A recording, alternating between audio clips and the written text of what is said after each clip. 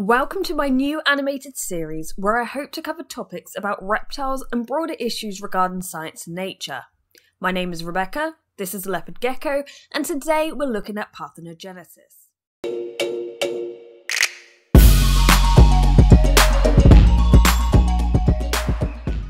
So what is parthenogenesis?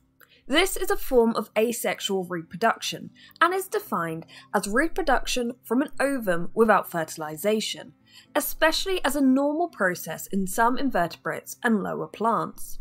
However, parthenogenesis is not limited to inverts and lower plants, as it has been observed in more than 80 vertebrate species, including reptiles and fish. I know some of my own audience have had female crested geckos produce offspring without ever being near a male.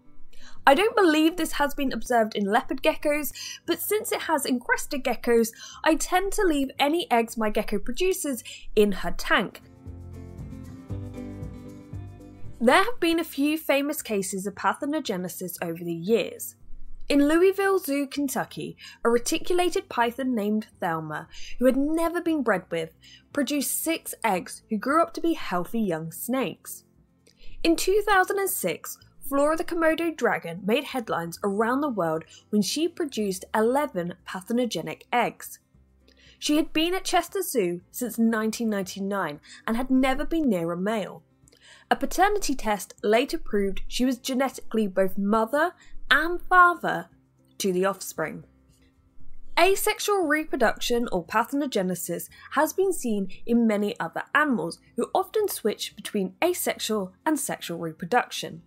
These include aphids, black-tipped sharks, bonnet-head sharks, a species of spider named this. I'm not even going to attempt to pronounce that, but these spiders have been found in subtropical and tropical parts of the world. They are believed to be parthenogenic since no male species has ever been found. Parthenogenesis has also been seen in New Mexico whiptail lizards, mourning geckos, and Indo-Pacific geckos known as fox geckos, just to name a few. So how does this occur?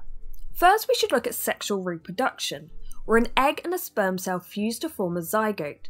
5 to 6 days later, that becomes a microscopic ball of cells called a blastocyst, which then develops into an embryo.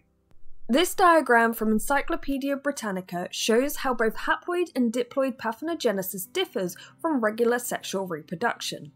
Feel free to pause and take notes. For offspring produced through automixis, they'll usually inherit 2 X chromosomes, meaning they should all be female. This is often seen in species such as aphids. However, aphids can switch between asexual and sexual reproduction, storing fertilized eggs only to be laid during seasonal changes, since eggs produced through sexual reproduction are thought to have a greater ability to survive winter temperatures, laying dormant until temperatures rise. On rare occasions, a female aphid will produce a male. However, he will be genetically identical to his mother, except he will lack a second X chromosome. He will be able to reproduce, but his sperm will only carry an X chromosome, meaning all of his offspring will be female.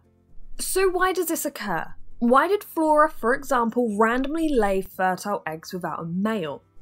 Well, the beauty of parthenogenesis is an animal can pass on their genes without wasting time and energy trying to find a mate.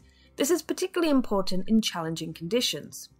For example, if Flora, the Komodo dragon, found herself on an uninhabited island, she could potentially create a population of dragons all by herself. Maybe living on her own in a zoo triggered her body into this survival mode.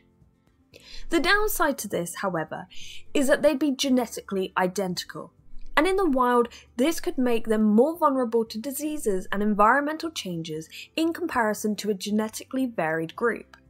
So parthenogenesis is an excellent choice for passing on your genes when you don't need no man, especially if you're an invert, a fish, or a reptile.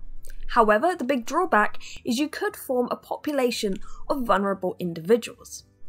Parthenogenesis is yet to be truly observed in mammals, but if your lone reptile, fish, invert, or even amphibian lays eggs, just double check them before you throw them away.